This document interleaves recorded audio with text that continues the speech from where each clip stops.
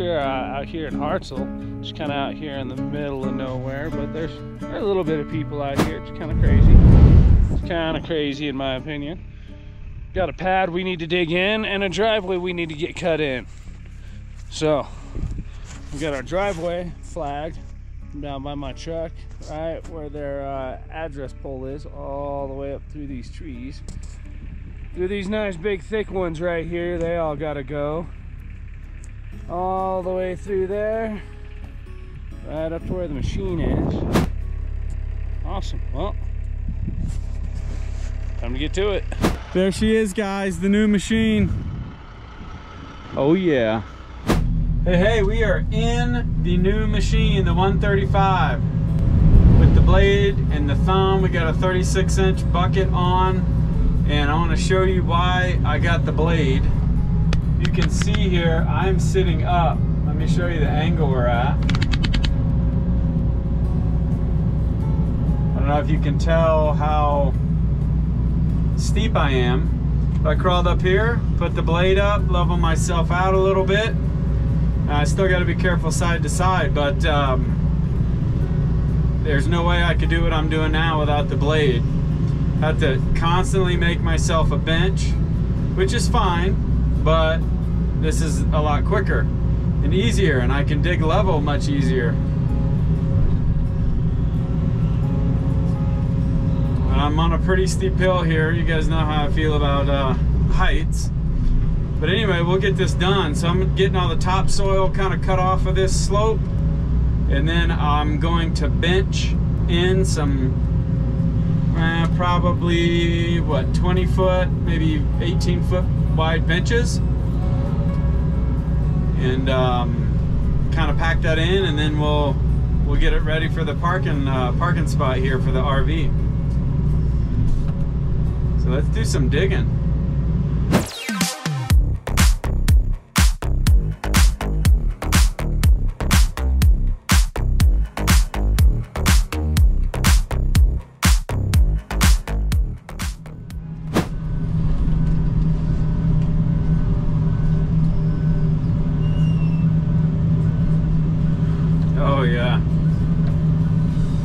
Oh yeah, look at that dozer blade power. It's pretty awesome. All right, this is where we finished for today. Did this in 4 hours. So needless to say, I'm loving this new big machine and the big bucket. So we're 40 feet from there, to the base of that. So I need to go back another 10 feet. So I'm just gonna chip some off of that, move it over here. Then I'm gonna go up top and try to make a nice smooth surface and get another 10 feet or so out of that. And then we'll cut in this road. It's the uphill side of the road, downhill side, and it'll go right through the bucket there. So I gotta take out some of those trees. The customer wants them up here. But I think we're gonna be moving pretty fast. We get all this hogged out, moved out, and then bring in a skid steer dump truck with Class 6 road base and get her done. We've already got our pad dug out here. A little footage of that. We'll go down through here. See our flags. Get the cut all the way down to there. May actually take out a couple more trees because I do need to create a swell on the uphill side. Keep the water from washing away the road, especially being on a nice steep hill like this. We're also going to try and build a berm up there. I think that's what we'll start with this morning.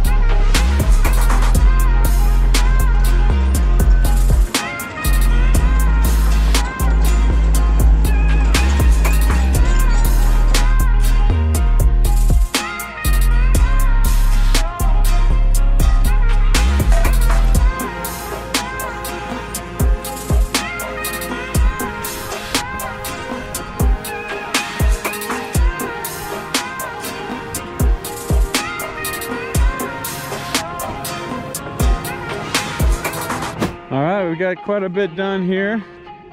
Look at all the topsoil we have removed. I actually went out of town for a couple of weeks, and the guys continued working on this job. But you can see how deep the topsoil was. Still is. I mean, that's substantial. That's 4 feet right here. So it looks like they pulled out some of the good dirt, put a couple of feet of that on top. We just can't keep digging down. That would not be necessary for a residential driveway, but looks like we've got most of it out. We've got a swale built on this top side, so any water that comes down will drain out and down into the ditch through a culvert to the left. I think they're doing a culvert on this one. Can't recall if the county wanted that. I have to check the plans again. Look how deep we had to come down. It's wild. So the next thing we're doing here is bringing in the skid steer so we can bring in our road base and cover all this in road base, cover the road in road base. Oh boy, this is nice. So this is an RV pad, but we wanted to make sure and do it right so that when they want to come in here and build their house, they already have a pad and they already have all this dug out. I like it. I like it. We'll get out here tomorrow or Wednesday and keep finishing this up. All right, guys, we have put our road base down, compacted that in. See how nice and big and wide this is. Big cut up on the high side, so anything coming off the mountain here will flow down in this swale and come on down. The county did not require a culvert here, so we did not put a culvert in for the county and the customer. This topsoil was, geez, it was huge. It was like, I don't know, 10 feet at least above that. So I came in here with the 135 excavator and just kind of feathered it in with the rest of the land here. Got the drainage going away from the driveway, so anything that falls will run down and out. So this is a 50 by 50 parking pad. It looks like the customer was here maybe this past weekend. We got them a fire pit going, and it looks like they were able to make a full circle with their RV, with their camper. So this is looking good, packed real hard. You can see how hard that is. It's packed in there just like concrete. That's pretty sweet. Put a swale up on the top of it, so anything coming down will catch that swale and run down into this swale and run out. So you can see the view from the top here. Really is a beautiful sight. You got your rock outcroppings all over the place. It's really nice. So then we feathered this down.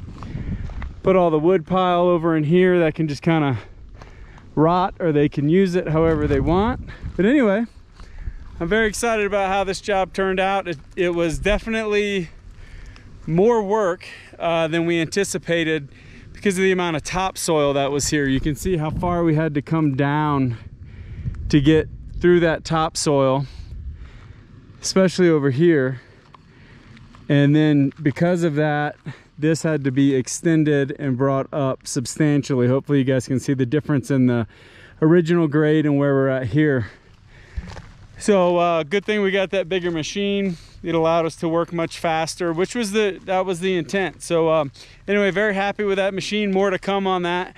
But for now, we'll call this job done. Customer's happy. The county's happy. We'll catch you guys on the next video. Bye.